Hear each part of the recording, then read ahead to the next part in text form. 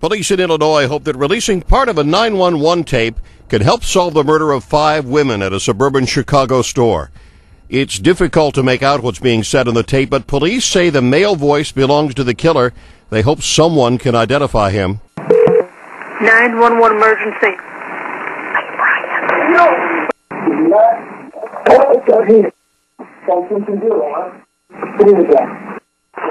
Get up here. I'm looking at bullshit.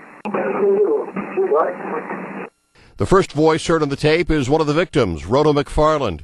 She was manager of the Lane Bryant store where the shooting happened early this month. She called to report the botched robbery moments before she and 4 other women were killed. A 6th woman was injured. 911 emergency.